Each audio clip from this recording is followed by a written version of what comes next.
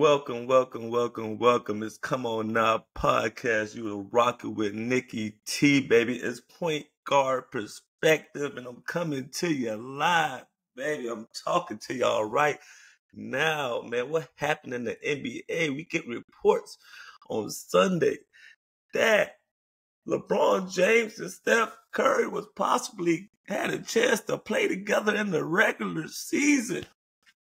I'm talking about one of the most iconic duos that could have been. We talking about LeBron and D Wade. We talking about Kobe and Shaq. We talking about Dr. J and Moses, Jerry West and Will. We talking about Magic and Kareem, Steph and Durant. Iconic. We had a chance, a moment. They talked about it.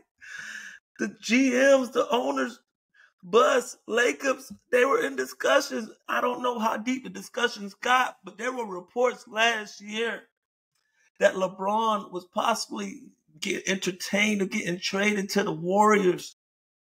It's true. We're finding out it's true. We almost got to see it. Possibly, it was out there. And Rich Paul, you had to do this to us, the fans who make the league. For your own selfish reasons, why would you do that to us? It was the right reasons, though. I can't even lie. It was the right reasons, man. Because, according to Mark Steins, it was believed that the Lakers would have reluctantly entertained trade conversations with the Warriors before last February trade deadline, as James wanted to seriously engage Golden State on potential deal. Yet lead sources said that reported talks between the teams at the time never got that far, in large part because of James' agent, friend, best friend probably, businessman together, Rich Paul, was adamantly opposed to the idea of LeBron swapping Southern California for Northern California. And the reason why is say largely because he wanted to insulate James for the potential backlash over switching teams for the fourth time in his career. Rich Paul, you're right. You're right, but we don't care. We want LeBron and Steph to play together. We want that duo. We deserve it. They're both on their way out. Well, maybe. Who knows? LeBron might have 10 more years left the way he still runs up and down the court. Curry might have 7 years the way his lactic acid never builds up. He can run around the court all day long and never get tired. At 36, 37 years old, LeBron's 40. And these players are still playing at a high level. So it would have been amazing to see. But LeBron would have got backlash. They would have killed him. They would have ate him up. They would have devoured him like a fat girl at a cake fest. They would have ate him up. He would have went to another team. You know that meme where they say not one, not two, not three, not four, not five? They would have been talking about how many teams he left to go win a championship. And that would have been another hit on his legacy chasing Michael Jordan. And from my perspective, is he better than Jordan? Hey, that's to each and every person who watched Michael and who watched LeBron and how they feel about the two separate players. If you like Jordan, you like Jordan. You like LeBron, you like LeBron. And there's nothing that either player can do at this point of LeBron's career and what Michael Jordan accomplished to change your minds. Because LeBron could go out there and win the next 3-4 championships at this age, and people are still going to say Jordan's the GOAT.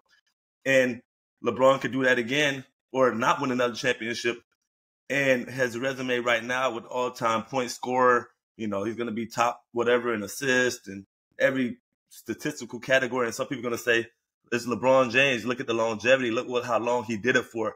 21, 25, 30 years he might play. I don't know. That's what it's looking like right now. The man don't look like he's stopping. Look like he's going to keep going until the end of time. It's like a fucking robot out there. But wow, Rich Paul really stopped it, man. And Draymond was talking about it and clamoring for it, but I didn't know how much truth to it was it. But now that we're seeing, and the simple fact that Jeannie Buss was even talking to them is saying that she knows the ride is coming to an end in Lakertown, and she knows she has to start making her next move the best move for the Lakers franchise, because if they're not going to get anything done with LeBron James, they got to start deciding what what's the next move. But right now in his career, can he do it as the top player on the team?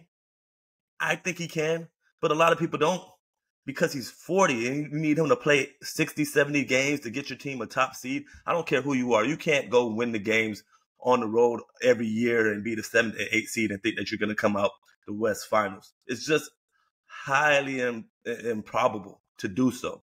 So, and he's not going to play all those games at a high level like he once could just because he's getting older. It just naturally happens, And his team around him, he has AD.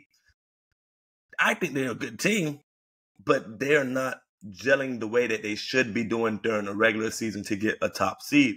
So this trade might as well, fuck it, give us what we want.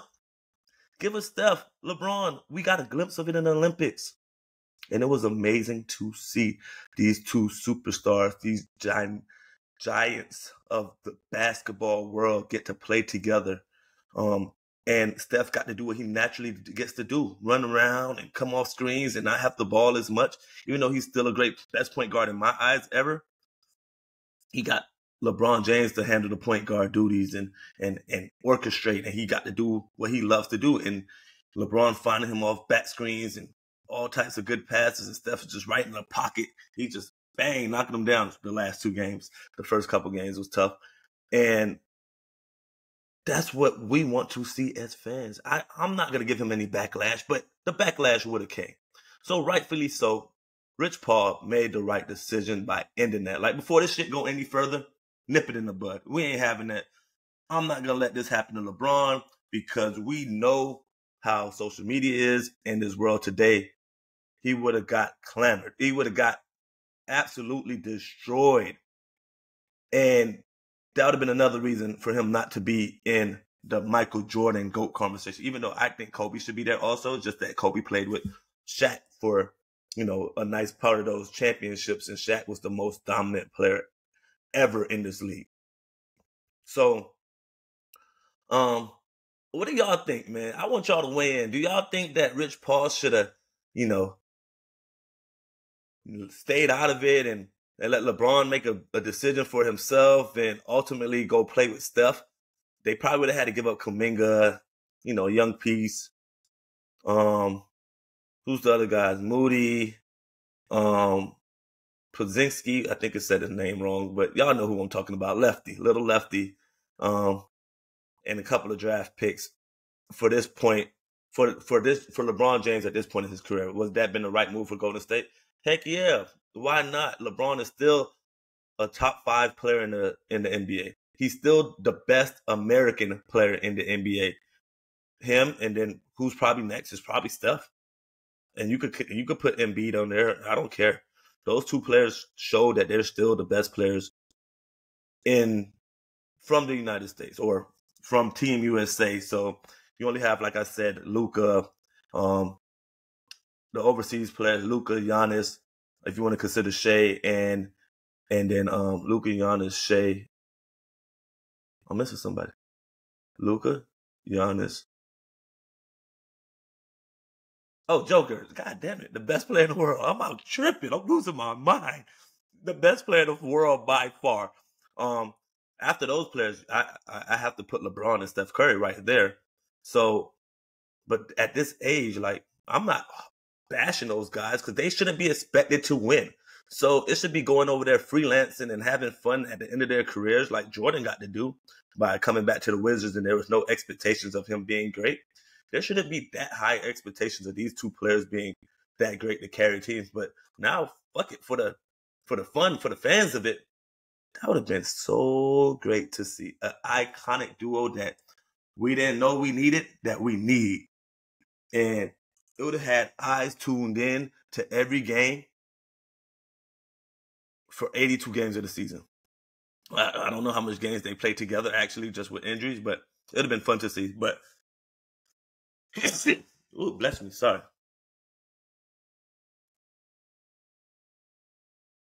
My apologies. But yeah, tell me what y'all think. Do y'all think that should have happened? Weigh in on Come On Now, the podcast. Y'all hit that follow button, subscribe. We here, we bringing y'all content all day. Rudy, my guy, Donald, We're doing good things, big things here. Y'all just keep supporting us, and we'll keep doing what we'd love to do. Y'all keep interacting with us. We talk back, like I said. Whole conversations on Instagram, YouTube. We're here for it, man. Just keep it about the sport. Like, we have no problems with going back and forth and telling you our reasons. There's no vendettas against certain players. It's just what it is. We keep it real, and that's what we do here. And this is, I'm probably gonna call this keep it real segment with Nick Taylor. Keep it real, because I keep it real. But man, that's all I got for y'all today. Y'all tell me what y'all think. Weigh in. LeBron to the Warriors. Good idea? I think so.